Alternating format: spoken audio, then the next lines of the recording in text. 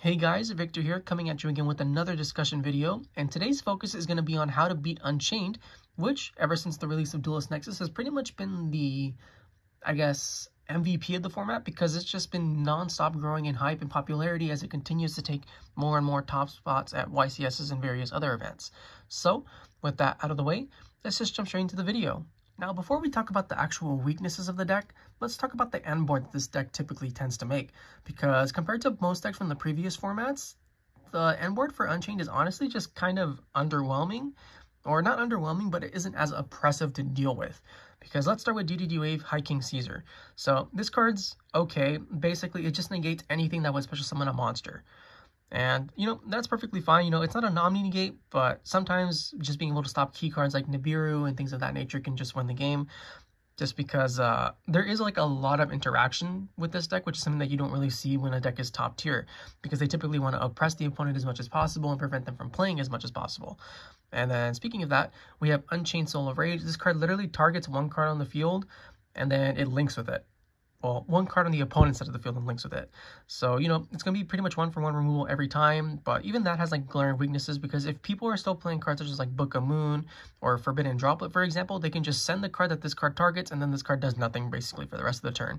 And then to combine with that, they typically have 1 or 2 traps set. They either have Abominable Chamber of the Unchained, or they're going to have Escape of the Unchained, which is just 1-for-1 removal again. But it does destroy their own monsters, so that means that their effects are going to trigger and float into other cards. Because the one thing that this deck does better than anyone else is that it's honestly just irritating getting rid of the Unchained cards, because the moment they're destroyed, they just float into more cards, and then those cards get them even more advantage, and yada yada yada. But that's only when they actually get destroyed, which is one of like the glaring weaknesses that this deck actually has. But we're going to save that for a different part.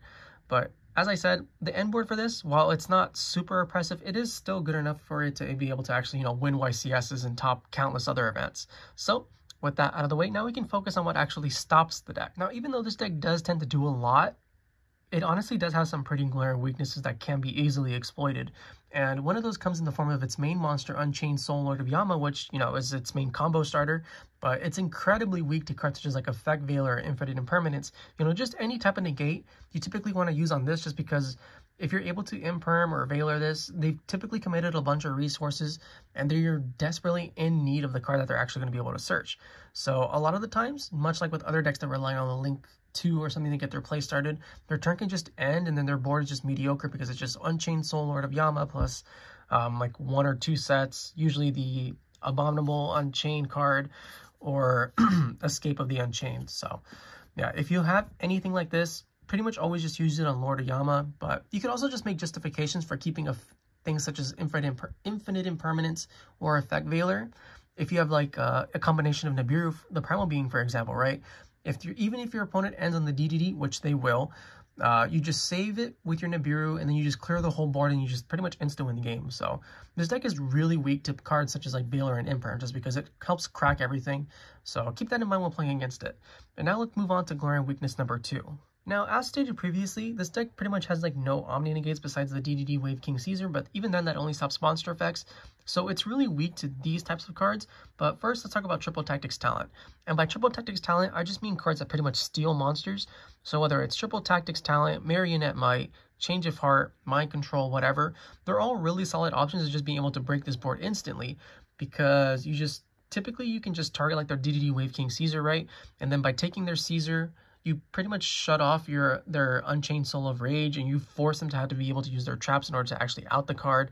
And it just gets out of hand really quickly, especially like in the mirror match, for example. But even without like the mirror match, just being able to take these key cards and force your opponent into unfavorable positions is just honestly invaluable. And then let's talk about cards such as Radiant the Multidimensional Kaiju.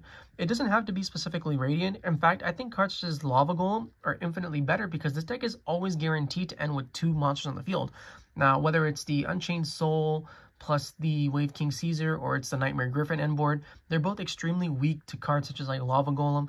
But if you really care about your normal summon, then Radiant the Multidimensional Kaiju is definitely the way to go, because you just tribute over things such as Unchained Soul of Rage, and since it wasn't destroyed, it won't trigger, and then, if these cards don't trigger, they're basically worthless, and a lot of the times it's just more than enough to win the game.